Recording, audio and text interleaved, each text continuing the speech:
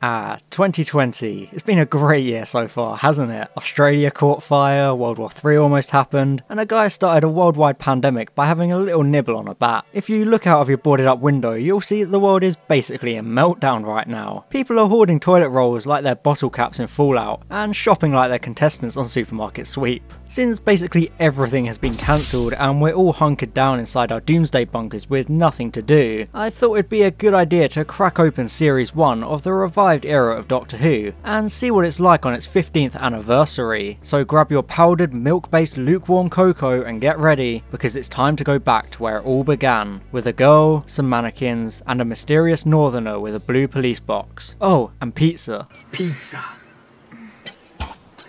Pizza.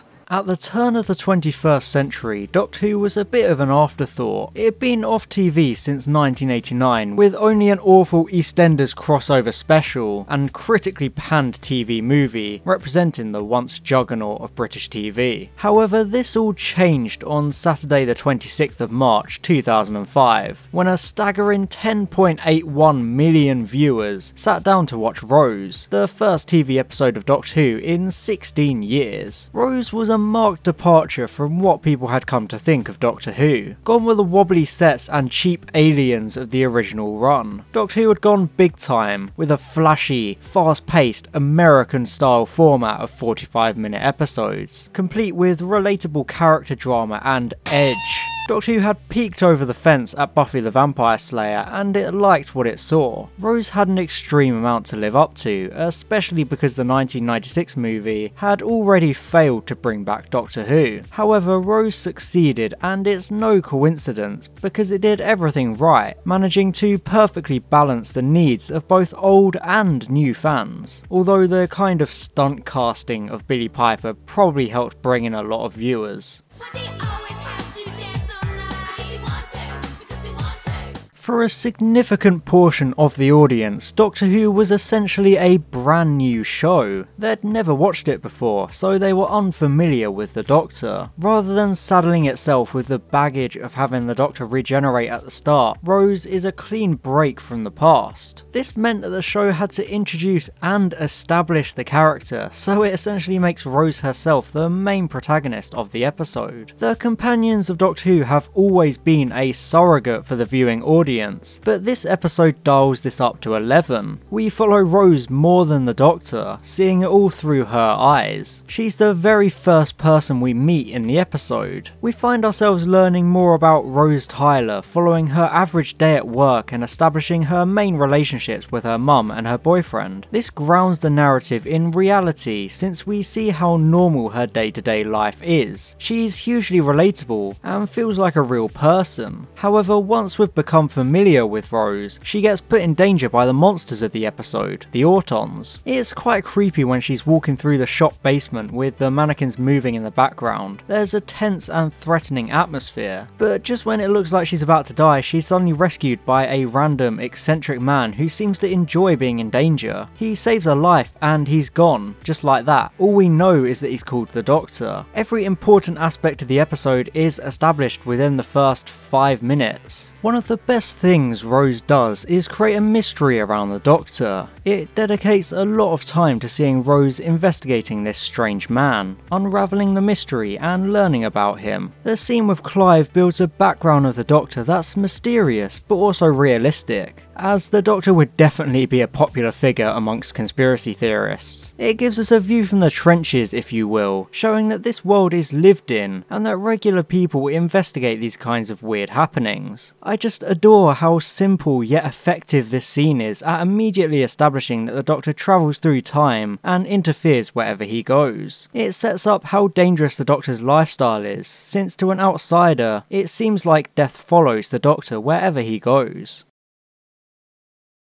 This episode clearly shows how Rose Tyler is a different type of companion to the ones who came before. Most of the female companions in Classic Who existed just to get kidnapped by monsters and scream. Even the more empowered companions like Sarah Jane ended up relegated to this kind of writing after a while. However, Rose is shown to be a lot braver and more heroic, building upon the groundwork laid by last Classic Who companion Ace. This characterization is helped by the interesting role role reversal of Rose and Mickey. Mickey tries to act all tough and confident, but by the end of the episode he's the one cowering, whilst Rose saves the day. It subverts expectations, breaking the mold and addressing legitimate criticisms with the original run of the show, all in one episode. If it wasn't for Rose, the Doctor would have died, which is something the episode expressly states at the end. Rose also represents wider diversity in the show, since she is a working class character who lives on a council estate, shattering the long-lasting image of Doctor Who companions being from more well-off backgrounds. Similarly, I love how Christopher Eccleston portrays the Doctor in this episode. He manages to seamlessly update the character for the modern TV landscape, with his more down-to-earth and realistic take on the character. The Ninth Doctor is shown to be less of a caricature with an outlandish costume, which are problems that affected both Colin Baker and Sylvester McCoy before him. Sure, he's a gritty edgelord, but this is addressed in-universe with early, vague references to the Time War. It adds further mystery to the Doctor, which is the main driving force of the narrative. Not true, I should know, I was there. I fought in the war, it wasn't my fault. Save your world, I couldn't save any of them. I do love the scene where Rose first enters the TARDIS. It perfectly captures the shock and disbelief of such a situation. It's framed as almost a last resort for Rose, who obviously tries every other escape route first, but none of them work, so she's forced to go into this small police box with a strange man. It's great that we initially don't even see what she's seeing inside there at first. I know this wasn't even part of the original script, as Davies wanted the audience to see the TARDIS as Rose sees it for the first time, but director Keith Boak changed this, and it really improves the scene. It builds suspense as new viewers wonder why she's freaking out, before seeing that it's actually a magical ship bigger on the inside. Also, this TARDIS interior is definitely one of my favourites. There's an eeriness about the scene as we find out the Doctor is actually an alien, but it also shows how casual the Doctor is about all of this, since it's his regular life and he's been through this exact routine dozens of times before. Right, where do you want to start? The Autons are the perfect kind of villain for an episode like this because they're established monsters familiar to classic fans, but obscure and basic enough for new fans, striking the balance needed for the very first monster of New Who. The Autons aren't some over-the-top, bug-eyed alien monster either. They're shop mannequins, everyday human objects we've seen a million times, so we can understand them as a monster, rather than feeling overwhelmed at some complicated and otherworldly creature. Something that's visually familiar and recognisable to the audience is perfect because they're simple but effective monsters, especially because they don't need much setup.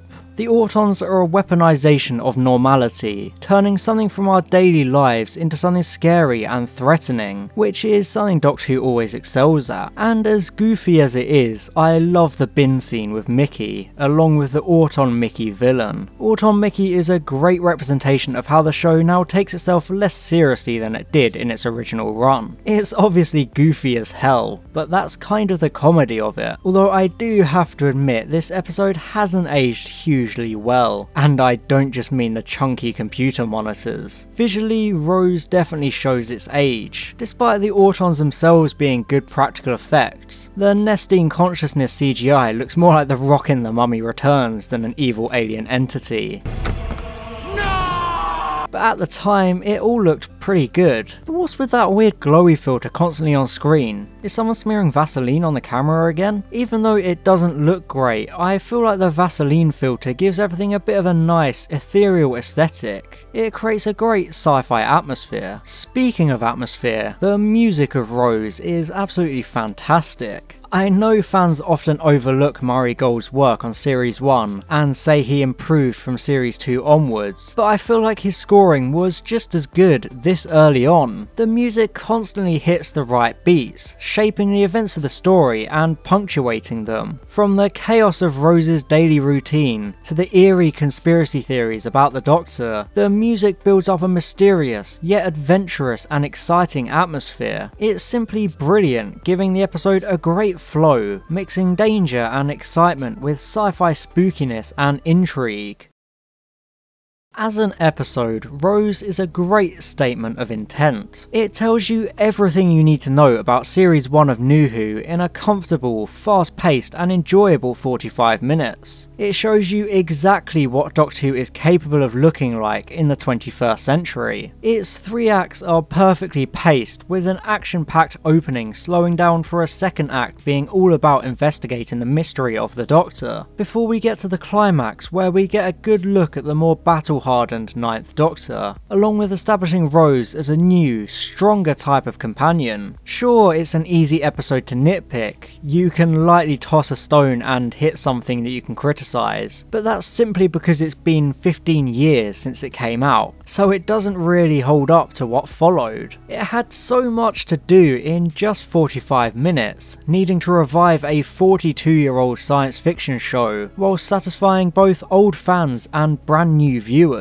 And it did just that, with 7.97 million viewers returning the following week for episode 2. It certainly had an impression on 5-year-old Harbo watching at the time. I think it's a fun episode that did exactly what it needed to do, and it captures that chaotic, adventurous core of Doctor Who. For the Series 1 tier list, I'd give it a solid B. Now, if you don't mind, I've just run out of toilet paper, so I've got to go sneak through the government quarantine and trade my kidney for half a roll.